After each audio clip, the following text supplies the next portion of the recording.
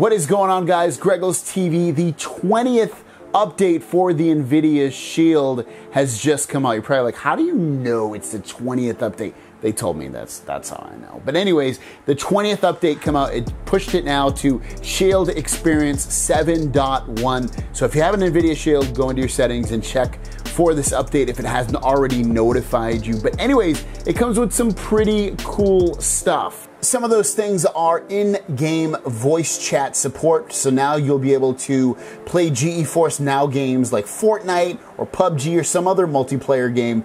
And you can connect the headset to the 3.5mm headphone jack on the Shield controller and talk back and forth. Also, you get improved keyboard and mouse support in GeForce NOW. It's smoother, more accurate, better mouse movements, keyboard shortcuts, keyboard and mouse games now. Also more day and date releases including Monster Hunter World and F1 2018 and the upcoming release of Shadow of the Tomb Raider.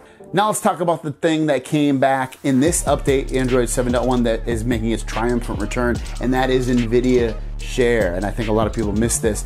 To enable it, go into Settings. Then what you want to do next is go all the way down, or actually you want to go to System. So we'll hit System, and then from here you'll see NVIDIA Share, and just turn that on, and it tells you hold home button to access. So when I press and hold my home button, you're gonna see it. Let me go back to the home screen. When I press and hold that home button, it brings up this. I can do instant replay, I can turn that on. I can record my screen if I want. I can broadcast, and when I broadcast, it'll let me broadcast to different things such as Twitch. You can take a screenshot now, so if you wanted to take a quick screenshot of that, just press that, and then it would save to your photos. And it's an easy way to take a screenshot. So all that stuff is back. I know it was definitely missed. A lot of people are complaining about this kind of stuff. You can turn on and make enabled for next recording of broadcast.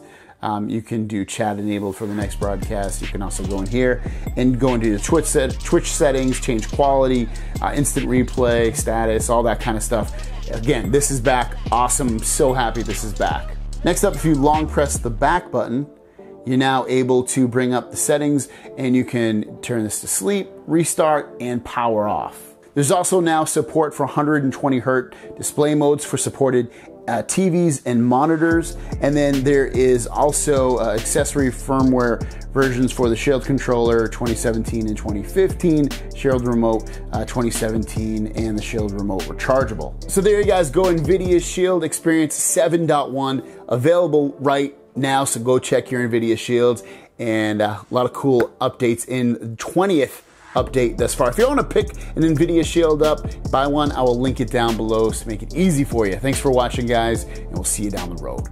Peace!